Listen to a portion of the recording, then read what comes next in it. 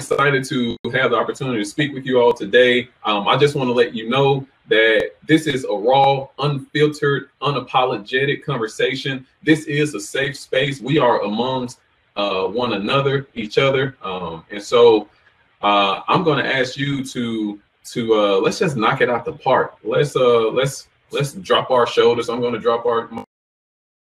Let's take that big inhale, exhale out, and let's kind of just get right to it.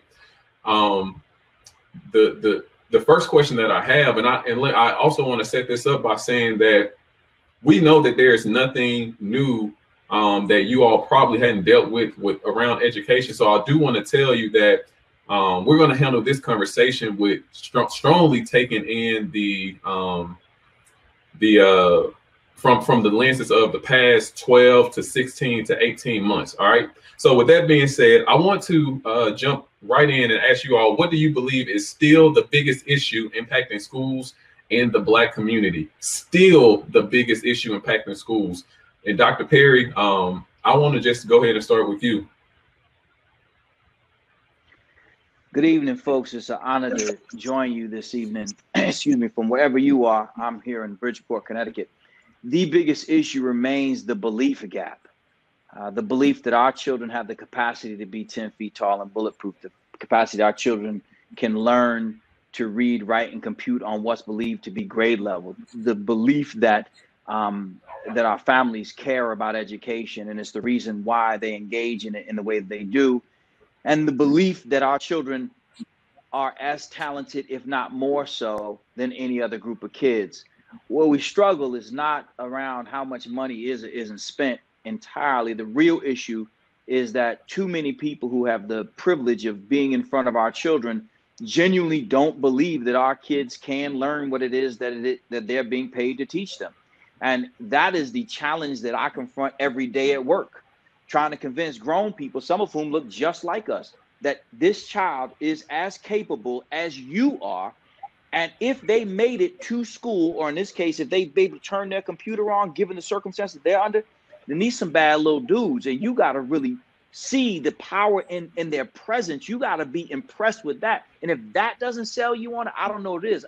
The belief gap ultimately is, I don't understand how people could spend more than 15 minutes with our children and not fall madly in love with them. Like, I got to do everything. I turn myself inside out for you. So it's a belief gap. Belief.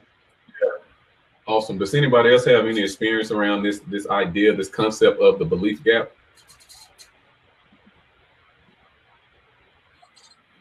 Hi. I'm going to push on what Dr. Perry said. I'm going to add the opportunity gap and the achievement gap as well. I think we need to acknowledge that these gaps exist because there are a lot of people who disregard the fact. And then we need to start taking those steps to dismantle those systems in place that allow these gaps to exist. And then we can start to reimagine education, because right now, the state of education is in trouble. What I would really say is trash. If white kids were failing at the rate that Black students are, we would have reimagined this a long time ago.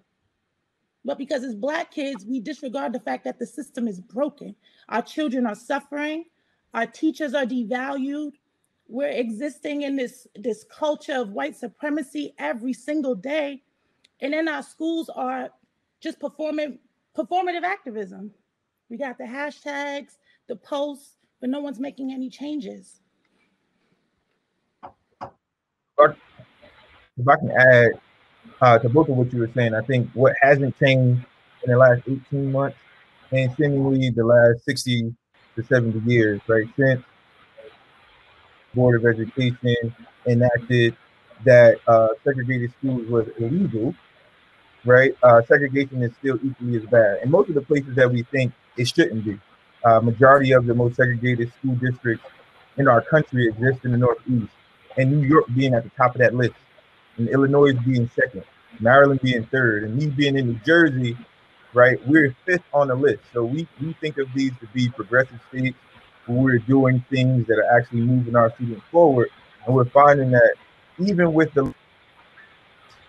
we're still in a situation where we aren't able to matriculate to the places we need to get the right resources.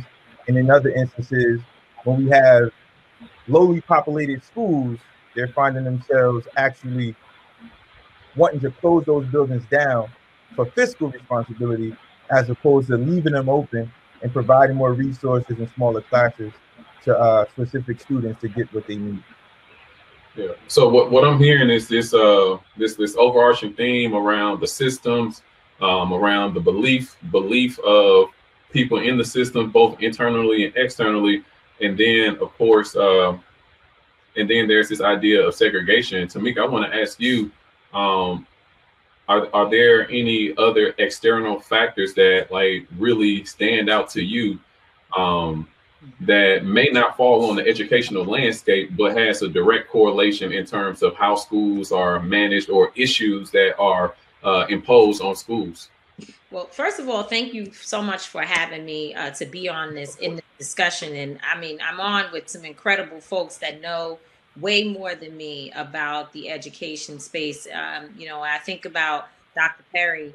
I consider him to be someone that should be at the top of the list for the Secretary of Education, right? And so I think, you know, when you ask the question about the external factors, the question comes in, if we're going to invest in public education, if we're going to invest specifically in public education, and we understand that young Black boys particularly are falling behind and have fallen behind, will we invest in Black men having the ability to influence our education system from the highest levels of the federal government? And I think that issue stands across the board when looking at all the different departments within the federal government. We say that we want to do better by our own. We say that we want to have plans that specifically address the needs of the African American community. But then we put white folks in charge of all of the major areas that actually impact our lives. Or, you know, we as Black people become the deputy, the second in charge,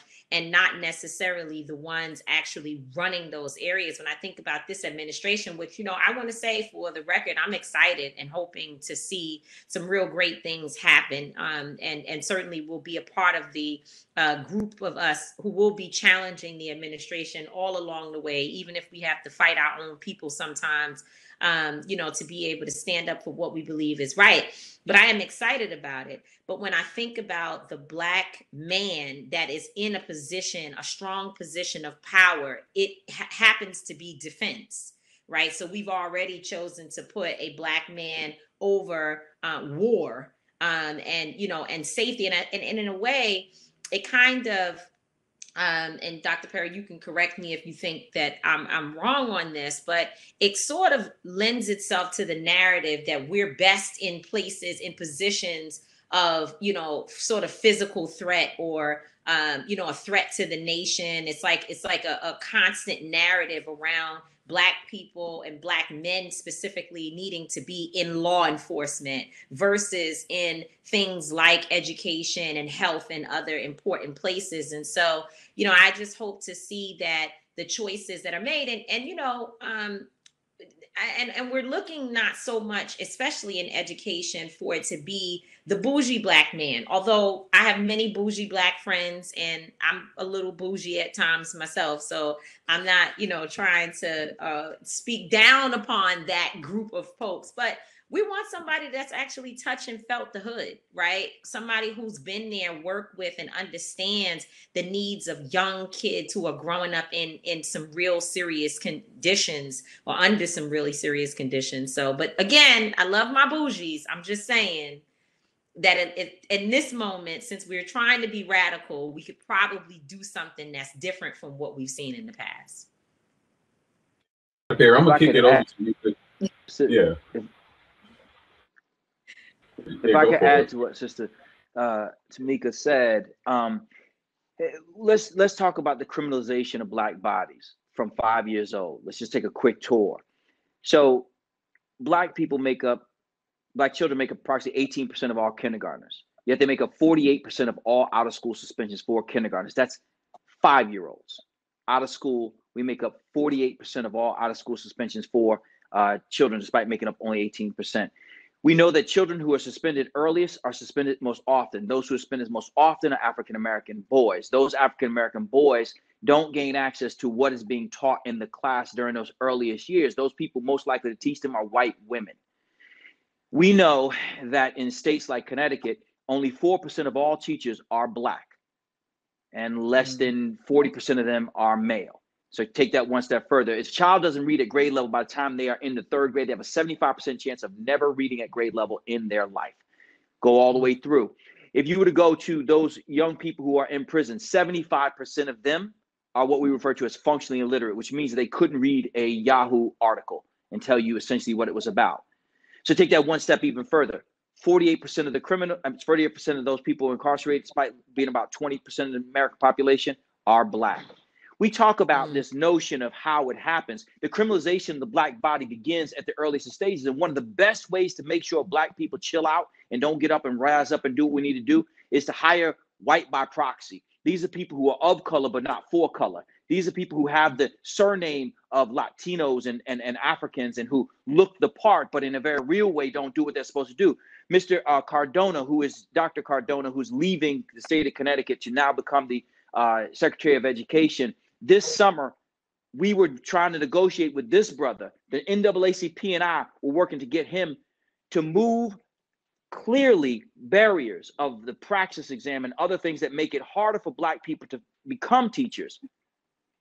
Asked him, just remove it. You remove it, and we can get you more Black men to be teachers, more Black women to be teachers. He never finished it. He could have just snapped his fingers and made it happen. It was within his reach. So, white by proxy, he's going to carry the water of the white women who are the same people who were locking up Black boys from the time they were in kindergarten. If you don't want to have the truth, then find somebody who's going to lie to you. But we know that our children are under siege. They're literally under attack from the time they're 5 years old. The cherub-cheeked little boy is seen as a venerable threat to a grown person.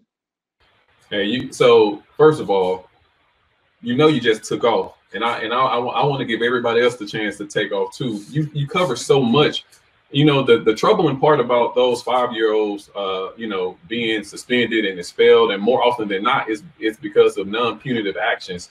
And so I'm here in Nashville, and so we actually have advocated to all the way up to the Board of Education on reducing the amounts of expulsions and suspensions of Black and brown boys and girls for non-punitive. So, I think that is one of the ways that you kind of start to mitigate this whole prison to pipeline piece. There's a lot that's been tossed out, because I heard Secretary of State, the Biden, the school to prison pipeline. I want to touch as much as we can. I want to get Dr. Mills' voice in here and kind of pivot just a little bit. We'll come back to those topics, but I want to pivot just a little bit, because when we talk about the state of Black education, we know that education does not happen in silos, just like you all have spoken about. And so my question then becomes, because of all of the other external factors that do impact the field of education, and when you think about all of the things that we've been through this year, the countless Black bodies that we've seen slayed on social media and across all type of other platforms, that there's this question, this idea of trauma-informed care, and understanding what roles do the schools have in implementing or providing trauma-informed care, and not just to the student at this point, but to the leadership, to the support staff, teachers, all the way down to the students. Yep. So, and speaking to that, one of the things that you may have seen floating around social media is where New Jersey stands on trauma-informed care, right? And the Amistad Act being a law that every school within New Jersey is responsible for implementing this, which requires the training of students as well as adults on these kinds of practices, accurate African-American history, Black history, not just those that exist in the textbooks that we purchase that kind of glaze over the truth and don't deal with the facts of the matter as we get through the books. The bad news about that is that everyone isn't upholding their end of the bargain. And so depending on who the leader is, who the superintendent is, or what district is actually responsible for doing it, you get a very watered down version of it. So I'm fortunate enough to have a plethora of schools within New Jersey that we uplift that. And Dr. Kendi's work is a staple within our curriculum. That if you're not anti-racism, meaning that you're against it, then you're for racism. It's not okay for you to just say, you know, I'm neutral, you know, and we educate our teachers on that through and through, as well as our students. We have curriculum that actually embeds weekly lessons within it to address all of the history. And when we talk Jackie Robinson, we're not just talking about him as a baseball player. We talk about the work he had to do as an Army veteran and go against a bunch of people who were going to lock him up only because he wanted to sit down. But no one really talks about that piece of the history. We want our students to know that. We want people to know, the students to know why Cassius Clay became Muhammad Ali. So all of these things, the very little intricate pieces, it's not just enough to say, you know, that Martin Luther King had a dream. We need to know what Malcolm X was about, what he stood for, and why people labeled him as a radical. All of these things are important to the essence of what our students are going to embody and grow to be. So again, I applaud New Jersey for saying yes and mandating it. But for leaders out there, for teachers in the audience, it is our responsibility to now make sure that we raise the bar so that other people don't feel like it's okay for them to opt out. I'm sorry, I was just going to say, I forget the young lady's name. I think she was a teacher in Newark. I remember going to Newark to stand with her because she was teaching young kids Black history in a way in which you just stated. Also, she had her students writing letters to, I think it might have been, I don't want to say, because I know she had them writing to somebody who's a political prisoner. And, you know, she was fired, and it was a huge fight, a huge battle in Jersey about this. May have been about 6 years ago. And I remember thinking to myself that one of the big problems that we have is, and it's sort of going back to what I was stating before, the leadership, right? Because it's like, same thing with the police department. It's like, who's policing the police? Who's training the trainers? Who's teaching the teachers? And who's really doing checks and balances on whether or not these programs that you're speaking about are happening? Not everybody has a Steve Perry in the building.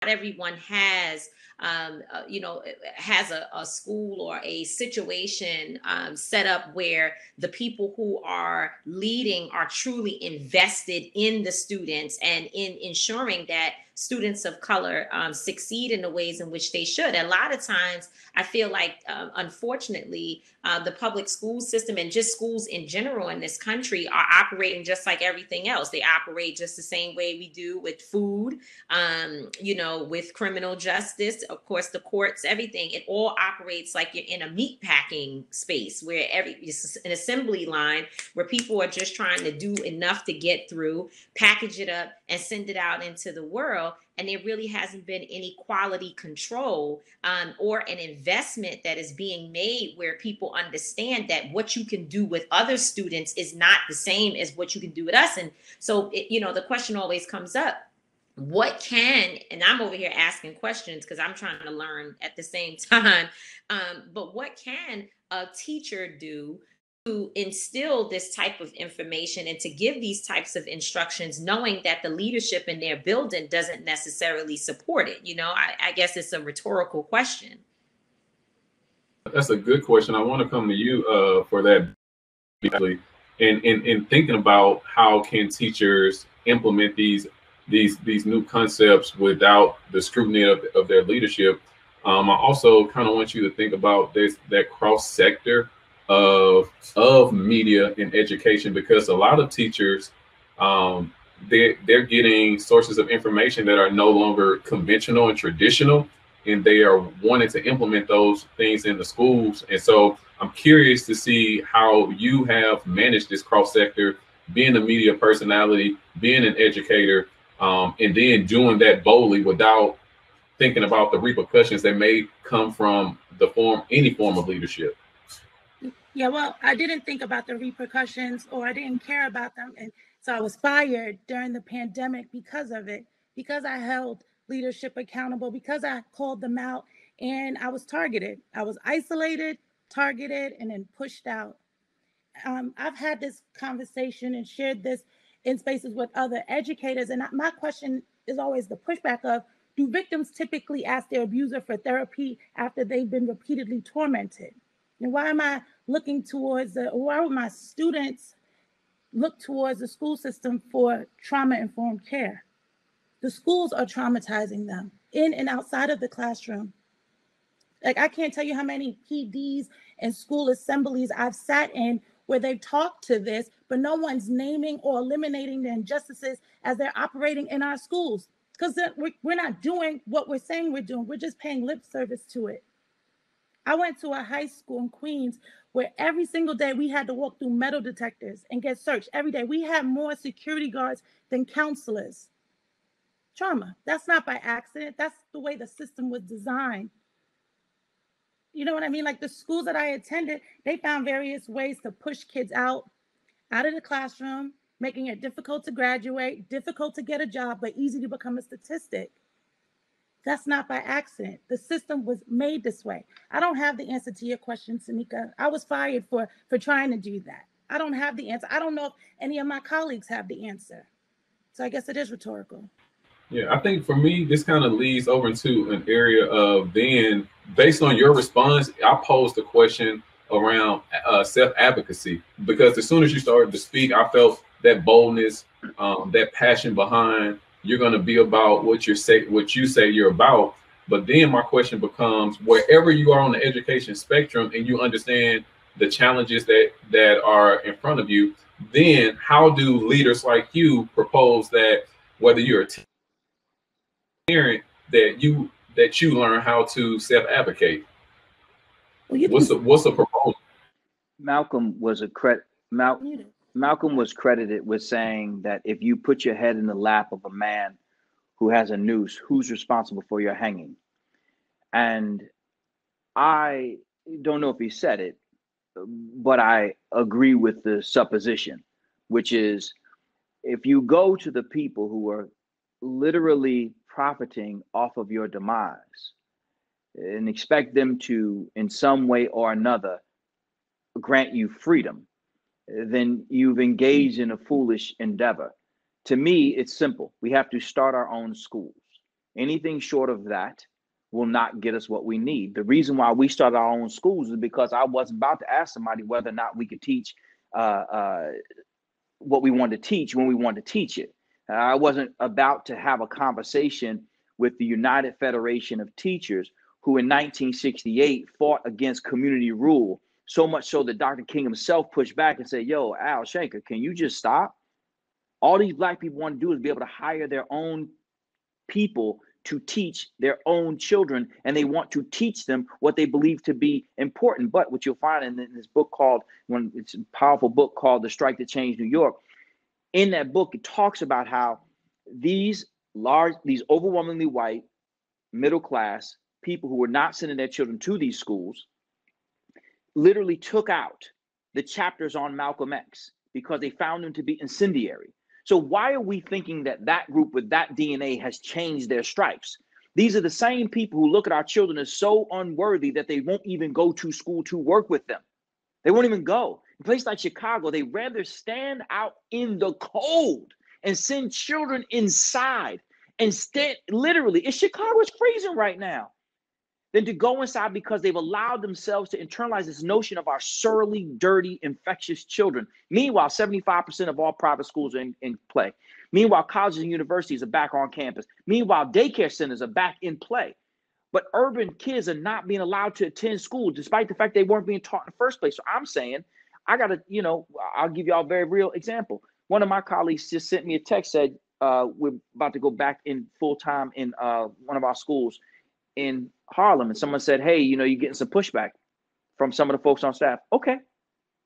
But here's what I'm going to tell you. We're going back to school.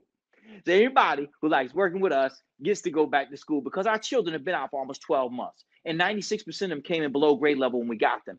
So what kind of fool would I be to put them out further, knowing that I can see them when I'm on Zoom? I can see them in their room. I can see their brother and I can see their sister trying to learn simultaneously. One is doing English, the other one is doing math. They got headphones on. Today, Zoom was atrocious today. I'm in classes in Harlem and in Bronx and in Bridgeport, and it's like the whole time. I mean, that was all day today. Kids coming on and off camera, even if our teachers taught their butts off today. So the only way for us to be in control is for us to be in control. Anything short of that goes back to the rhetorical question, which is, who is responsible for your hanging if you put your head in the lap of a man with a noose?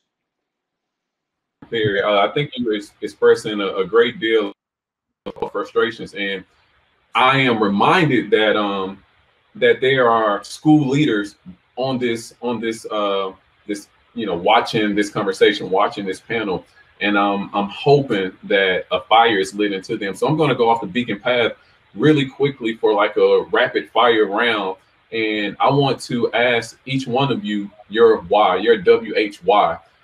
Because this is the opportunity. Each one of you all have platforms, and you all have clearly put your stake in the ground and said, this is why I do what I do, and I'm going to continue to do it. This is why we decided to have you on the panel. But I want to give those listeners an opportunity to understand, explicitly understand your why you do what you do, particularly in the field, in the realm of education, or if the education piece has that cross sector with civics and media, like why.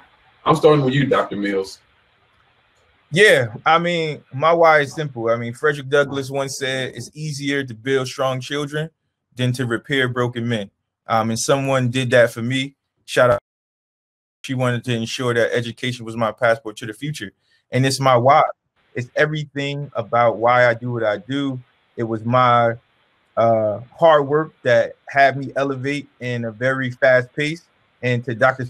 Perry's point, being in the public school system, having a lot of success, and then feeling handicapped that I couldn't grow no more. It was just that I had to open my own schools. And so now having several of them in New Jersey and looking to expand into other facets of the country, like, is the freedom to work with a board that I've identified that are like-minded and understand what it's going to take to educate the students that I actually work with, look like, and most likely have lived where they live in some of the districts, that it fills me up to see them be successful, to reach out to me and tell me how great they're doing, and even to help others, right? To let them know that this isn't so complex that you can't do it too. Bianca, you can do this. Tamika, you can do this. It is a process. It's an application. We can fill it out, and we can push against the politics until we get what we need. So there's resources, there's people out here that are looking to support everyone who wants to do it. And this is the fight that we have in school choice. The sad reality is we're a small percentage of that group too. So we need to continue to be forward thinking and believe that it is possible for us to have our own schools and our own communities that are offering the appropriate curriculum. So that's essentially my why. And it's why I continue to do this work. Tamika, come off me. So my why, I selfishly do my work. A lot probably think that my answer would be some wonderful thing like what Dr. Mills just said. It's really not any of that. It really, for me, is my own child. I worry that he could become a statistic like his father.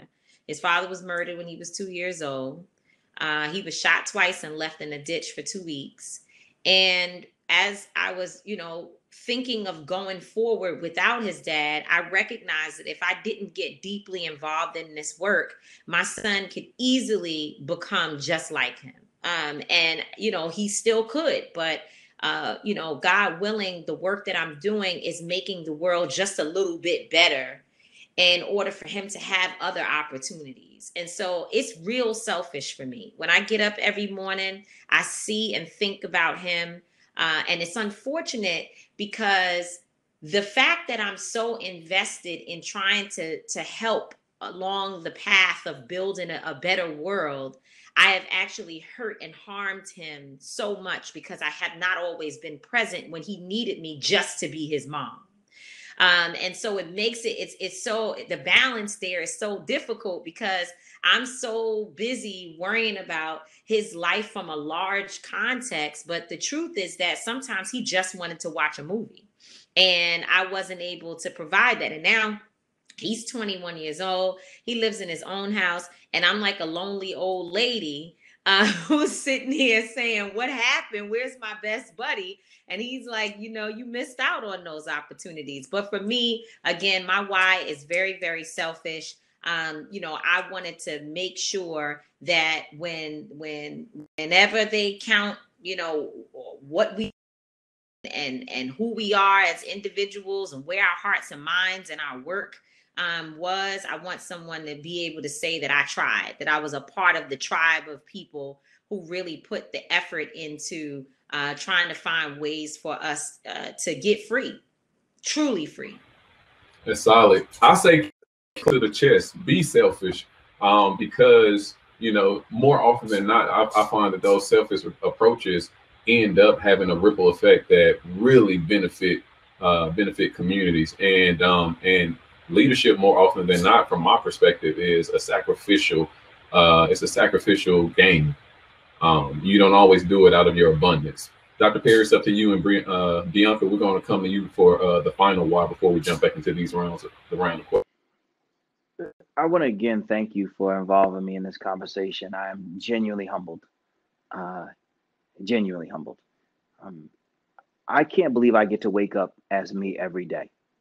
I've been fortunate that I've had the chance to meet a lot of folks, and a lot of them have really cool jobs, and they get to drive really nice cars and live in really dope houses and all that stuff. And I'm for that. Like I'm here for that.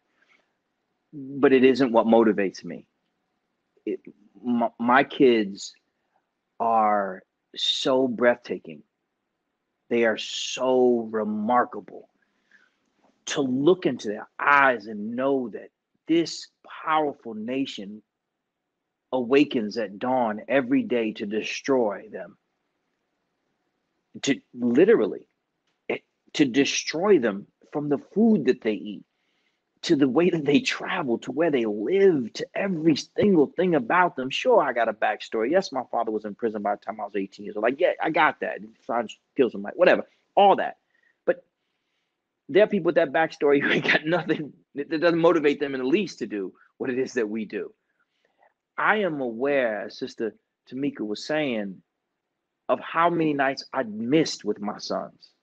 And part of my hope is that one day they'll be talking mess about me and how I was absent as often as I have been, and that somebody will remind them that I was part of a day that could have gone miserably wrong for them, and that they wanted to take a moment to thank them for allowing their father to be part of other children's lives. My sons attend our schools. I wouldn't do it, well, one now was in college, but he did attend them. And I've seen children of people like Sister Tamika and I, who don't walk in our footsteps, who don't take up the mantle because they have so much resentment for what has taken us out of their lives. And so knowing that every day, it's a metacognitive experience. I know what I know, but I still have to do it because it's what I believe must be done. And so I do, my why is really our kids. A little girl today, she's not little, you know, she's grown, she's 16 years old, but so 17. So she just got into Spelman, and we jumping up and down, and I'm like so hyped for her. She got pink hair. She got her hair done pink. She got nails longer than her fingers, and she's saying she don't know if she want to go to Spelman, which school she want to go to. You know, she got the whole, she got a flash all that. I mean, come on, who wouldn't want to work with them all day? Like, what would you rather do? Find anyone else who you gonna meet who has. I got Black and Latin kids right now on the mountain at a ski slope, skiing and snowboarding. She's up there with pink hair, long nails, about to go to Spelman. But come on, why? Who's cooler than that? Who have you met that's cooler than she is? And she, you know, she don't even know how cool she is. She just like, you know, and she got to make sure I can see her nails while she's talking to me, and she got to take this pink hair wig, whatever thing she got on her head. And she's got the school uniform on, and she's going snowboarding. She's going snowboarding. Because in our school, Black kids can snowboard. They can ski, and they can go to college at a rate of 100%. As Brother Mills was saying, school choice is a real thing. Why am I going to send my kids to school system that I know ain't got their best interests at heart, that will look at her and her pink hair and these long nails and would never see her as a college student? That's the only thing I see her as. I see her as my neighbor and one day my colleague. I see it as the person who will be telling kids like my colleagues now who are former students, how many times have they talked to my sons and my sons come home and said, well, Mr. Green said we need to do such and such. Oh, really? Mr. Green said that. I wonder where Mr. Green heard that from. How many times did I tell Mr. Green that when he was in 8th grade? But I keep that to myself because I get the benefit from that. This is our community. This is our why. This is what we all wake up for. Like, if you haven't met our kids, this is what it is. Yeah, that's solid. Who wouldn't want to be around that? And, you know, I'm sensing, again, this level of boldness and courageousness. And we got to make sure that we teach our kids to stop acquiescing, because we got all the juice. All right, period. Bianca, let's go. Yeah, I'm not going to go after Dr. Perry. You could just keep. Oh, no. Come on. We need all that flavor. So this is your why. This is your why. This is your why. Nobody cleans up like a sister. Nobody throws it down like a sister. So swing and take out the cart. Y'all saw the inauguration. Nobody cleans up like a sister. You guys are amazing, and I'm just sitting here in awe, listening to your whys and fanning out in my own space. My why has changed over time. I know when I initially came into education, it was on the back of, my mom is an immigrant. My parents are immigrants. My father was murdered when I was younger, and my mom, single mom, doing her best. She's been a CNA all my life. And, I'm the child that the village raised. I had people really stepping in when my mom just couldn't because she had work. And so I wanted to be that for someone or for a bunch of kids. I wanted to be the favorite teacher that you think of when someone says that. And I didn't realize that me coming in trying to save broken students was the Black savior complex. And I think at the time, I didn't think that was possible because I'm Black, they're Black, I'm here, they look like me, these could be my kids. And in reflection, not realizing that they taught me so much, and the system is broken. Nothing about my students is broken at all. Last night I was in a book club meeting, and one of the white principals said, I stand in front of kids all the time and I have to tell them, I used to tell them that they could be whatever they want to be, not realizing that that's a lie, because they could be qualified, they could have the experience, but because of who they are, how they look, where they come from, they may not get that job. They may not have that opportunity. And that broke my heart, because I do tell my kids, you could be anything you want to be. And my reason why today is because I want to make sure that when I tell my kids that, I'm not lying to them. Oh, that's solid. As you were speaking, I was just reminded, and I know this, and I know you all know this, but each one of us, we're all stakeholders in this education landscape, and we all represent a different subgroup of folks that want to engage, that want to make change.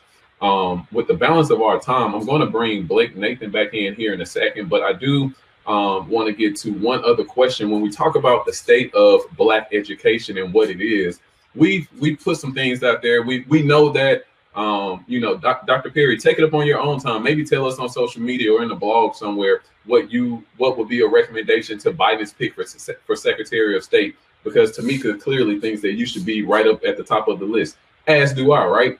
But now I want to know, for our listening audience, if you can give them, from your perspective, a practical way of mobilizing themselves to impact the educational landscape for a progressively. Yeah, let me stop there. And progressive in context of what's progressive to you. Okay, not the general progressive. So I go back to where we started. It's a belief gap. If nothing else, you have to be able to look at our beautiful children and see their beauty. The things that you find annoying, that 7th grade girl who comes in and you go to greet her at the front door and she can barely pierce her lips to say hi. I mean, Don't take that personally. She's in the 7th grade. Like, what is she going through? You don't know. Like, why does that hurt your feelings like that? Get out your feelings. It's a little girl. Like, for real, she hurt you like that? Who hurt you? Come here, let me talk to you for a second. This is what she does. This is what you signed up for. That boy who looks like he's mad aggressive and he's got the world on his shoulders. That boy just wants a hug. He just needs somebody to let him know that he's safe. That he's safe. And you're not going to do him dirty. You're going to be there for him. You're going to rock with them. And surround them with people who believe in them. Very practically, I'm a proponent of school choice. That means I support charter schools, I support vouchers, I support anything that's going to free my people from a failed system. It's not broken. It's working really well. It's really, really working well. I mean, doing exactly what it was designed to do. Make sure that make sure the people from the suburbs can keep their gigs. Their brothers are probation officers or police officers or work in corrections. So they got the whole thing on lock. They got our whole family in their care. It's what it is. So it's not broken. Don't ever call it broken. It's really, really, really well designed. The belief gap is one that we have to believe that this is one of the things that I think we don't often believe in, that people like Dr. Mills can have his own schools. Like we have to have him work for a school system in order for him to be able to have a school system that is designed to make sure that people like him don't get jobs. And if they do get a job, you better watch your mouth. You better not come in there and start rabble rousing. I'll share with you really quickly. Our school in Hartford, our first school, U.S. News and World Report, top form high school, 100% of our grads started 4-year colleges, won multiple state championships in sports and all this stuff. So you would think in a school that's supposed to be run by people of color, that first thing they would say is, why don't you open another one? Yeah. I sat in a board meeting where there were only 2 white people on the board, and a Latin board member said, your school may have a daily attendance of over 95%. You may send all your kids to college. You may be one of the best schools in the country, but you will never open another school in this city. That's the belief gap. That's the belief gap that says that the other board member said it is too much power for one man. For me to open a school, who the hell is running around opening schools? That's not a rush of people to open schools, for the record. Like, there's not a line of people behind me like, yo, put me in there so I can be cussed out by both the parent and the child, who I'm trying to save. Mother's coming down there saying, I'll fight you. Okay, sis, I got you. You mad, but you doing too much. Like, who's signing up for that? And still, you'd rather put us in chains in your system than free us to free ourselves. And so the belief gap is not just believing in the children themselves, but believing in the Black educators, to believe that we can and must. The research is really clear. You put one Black teacher in one child's life and you increase the probability of that child going to college by 40%. 40%? If you could increase the probability of them going to college by 40% by just putting one, what happens if you put 2, 4, 5, 6, 7, 8, 9, 10? Like, why do we have to limit that? It's because of this belief gap. I call it white by proxy, and I mean it. What you'll see in many cases of people of color put in charge of whole school systems because those school systems know that those brothers and sisters, they ain't gonna do a damn thing to change it. Not a damn thing. They ain't changing nothing. They ain't changing the curriculum. They ain't changing who works there. You could put them in charge of diversity and inclusion and watch and see how few Black people they hire. They put them in charge of that on purpose because they knew they weren't going to change it. And they knew that so many of us look up and see a person of color. We think, oh, man, I can't fight them. I will fight you. I don't care what color you are. I'll fight you faster. You can say Jackie Robinson. You mess around with my kids, you got a problem all day. All day. You're going to have to pack a lunch for this one, Chief. Dr. Perry, and that's what I'm talking about. So we talking about that versus like this whole idea around mobility. And I wish I had more time to unpack that, but I've been engaging in some deep conversations on LinkedIn. So y'all check me out on LinkedIn and we can keep this going. Bianca, go ahead, follow Dr. Perry. And this is about mobilization. You know, whether it's the little girl, the fireman, what type of advice would you give them around mobilizing themselves as an individual to impact the educational landscape? When I'm speaking to individuals, parents, friends of parents, colleagues, it's always, use your voice.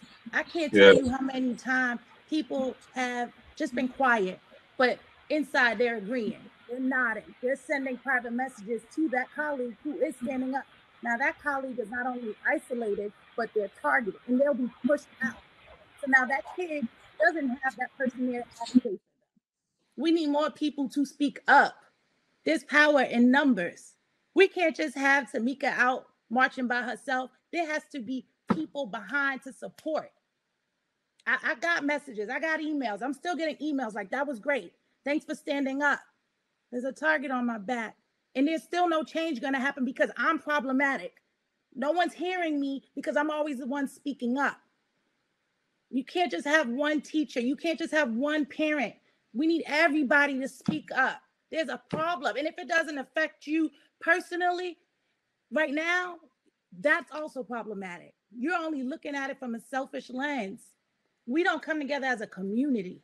We need to see how this affects everybody. We just heard Dr. Perry and Ms. Mallory talk about how they're taking away time from their family to work for the community, the bigger picture. We need more people to do that. And until we have that, we want to stay stagnant. Thank you, Ms. Golden. You ready to go? Yeah. No, I agree. And it feels like being within any type of system like the educational, where there are like minds coming together on a regular basis, is the key place to start organizing, right? And sometimes people, unfortunately, our communities have been beaten down and we've just experienced and are dealing with so much trauma that we're trying to like pick our kid up and go, right? Like just trying to get into the safety of our homes after having been to work where you had to deal with the drama there. You're dealing with the drama at the doctor's office. You're dealing with the drama on the trains, your public transportation. You're dealing with the drama on social media, the news, everything is just so much drama. And then when it comes to your kid, that's the one place where you really don't want there to be any drama.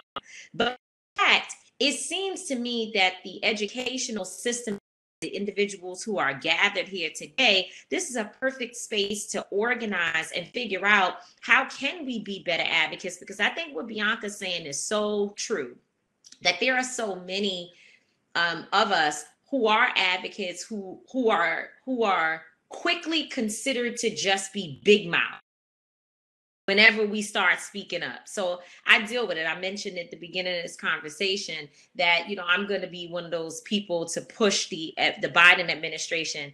But even a few times that I have made statements about some of the things that I see going wrong or, not moving quick enough, I see an onslaught of Black people who are like, but he hasn't even been in there 5 minutes yet, and you're already, trying to challenge him, give him a moment. And then I've had to say, a pastor that I know on social media said that yesterday. He said, and I know, how people sub you online where they act like they're not talking about you, but they're talking about you. So he wrote online that the man hasn't been in there 45 minutes yet, and you guys are looking for him to work miracles. And so I wrote back to him, it's interesting, though, that he's already made miracles for other communities, just not ours. And he wrote back to me and said, things that make you go, Now, at this point, no one is seeing the follow-up comments between he and I talking, right? Because they've already read the post, agreed with it, to the tune of like hundreds of people are like, yeah, that's right. Give him some time. He's doing things. And they're going on about their lives, believing that those of us who are actually speaking up and saying things like, well, it's with private prisons, but most of our people are locked up in state prisons, that the conditions within those facilities are killing them, right? And so you say that, people go, well, but he's doing something. And so I think that Bianca's point is so important here, that we have to find a way to be better allies to ourselves and to find spaces like this type of system education, whether it be in the church, all of these places meet.com to get together and figure out how to undergird those individuals who are speaking out, like Dr. Mills, Dr. Perry, all of us who are speaking out. How do we become a better support system to hold those individuals up? I think that's where, for me, organizing in this space is actually more simple. Trying to go out and get people from the street to come to a place where there's no like-minded information being shared. That's excellent. Dr. Mills, it's on you. We're talking about how do you mobilize people. And so I started administration really young. I was 25 when I got my chairperson job, and I was extremely upset at one of my teachers who was a union rep. And the principal expressed to me that the pen is mightier than the sword. And so what I took that to mean is that you have more power in the words, in the documents, the things that are concrete that we pull together. And I think when we speak about progressive mobilization, we have to bring it from now that we have your attention to here are our ask. We are clear, we are concise, we know what we want. The more of that we can possibly have, the greater power we will have. I think that's from the local teacher inside the classroom who has documented what has transpired and is able to turn that over to an attorney is going to ultimately yield more power than them going to the board meeting and speaking out.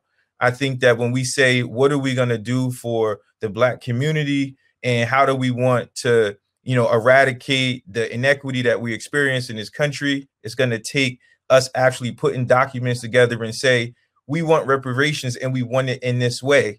We want to eliminate all of the student debt and we want to do it for this long because we have a clearer picture to how it's going to ultimately impact us generations from now. Law and policy has been the terrorist in this country. It has consistently been the thing that people have voted on and enacted and that we don't even know that it's happening, but it is, right? So you don't need to say that I'm going to separate you because a municipality is going to have a planning and zoning board that's going to do it anyway. They're going to say, put the schools over here, put the liquor store right there, put the church next to it, and put the other things over there where the students can experience and migrate poor neighborhoods and continue the cycle that we set it up to be. So if you're taking anything from me, I would say definitely begin to put things on paper. You want to open a school? Every state, most states, has an application process. Take it, draft up a high quality application, submit it, and push through the politics to get your approval. You have an ask that you need to make to a city, to a county, to a municipality. You want to build on some land. You want to get something accomplished. You have to be comfortable with writing it down.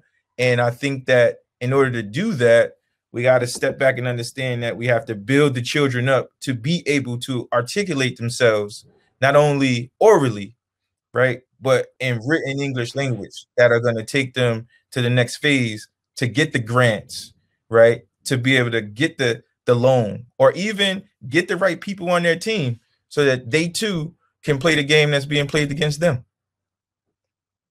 Listen, I thank each and every one of you. I've given up the balance of my time to make sure that you all got a full expression. So sincere gratitude. Dr. Perry, I'm great. It's great to see that you're still in this. Blake, come on down here. Blake is upstairs. He's waiting to come down and thank you all. And so we just gonna get right to it because we don't have much time left. But while Blake is making his way downstairs, 2010, you came and spoke at TSU, and I was a part of that SGA crew that picked you up from the airport and drove you around all day, man. And we still eating off the fruit of that type of impact. So thank each and every one of you all for the type of sacrifices that you're making. It's over. Come on, Blake. Come on. Oh man, we can go for this conversation all day. I can clearly see. I definitely want to thank Dr. Perry, Dr. Gemar Mills, Ms. Tamika Mallory, and also Bianca Golden for joining the State of Black Education panel discussion. For our viewers, our listeners, I am Blake Nathan, the CEO and founder of the Educate Me Foundation. Our mission is to diversify the national teaching population by recruiting and retaining more Black teachers. This was our first HBCU Teachers Fair, inaugural fair. We had over 800 attendees throughout the day join our workshops, our sessions, our panel discussions. Over 70 school districts across the nation, all the way from LA to New York, down to Texas, to Florida, the Midwest, and the South. And so, dope event. And we wanted to cap it off with this because as I was talking to Bianca and Gemar and Dr. Perry's people and Ms. Mallory's people, we wanted this conversation to be unfiltered, unapologetically, us, for us, by us, from us, you know, because a lot of times our information that we share gets filtered through a different system, a different channel, and it's not the words that come directly out of our mouth. So I'm humbly thankful and honored to have this opportunity to share this platform with you all, to be thought leaders in our community that we all look up to and admire. And we definitely want to appreciate you guys for taking time to your guys' busy schedule. I know Ms. Mallory, you got a book just coming out soon, so I know you're doing a lot of stuff, and you got 2 school leaders that are, I mean, in the middle of a pandemic, you know, running great high-level schools. And Bianca, I mean, educators right now are getting burnt out. So I mean, all 4 of you individuals that decide to take off time on your Wednesday afternoon where you can be with your families, still doing things with your schools, is definitely not taken for granted. So I definitely want to appreciate everybody. Again, our attendees, thank you guys. Our sponsors, thank you guys. Thank you for tuning in to State of Black Education. Make sure you follow us at Educate Me Foundation on Instagram, Facebook, and LinkedIn. Also, we just created an HBCU educators page to continue to share the excellence and relevance of HBCU educators across the nation. So that's it. That's wrapping up for today. Great day. So thank you.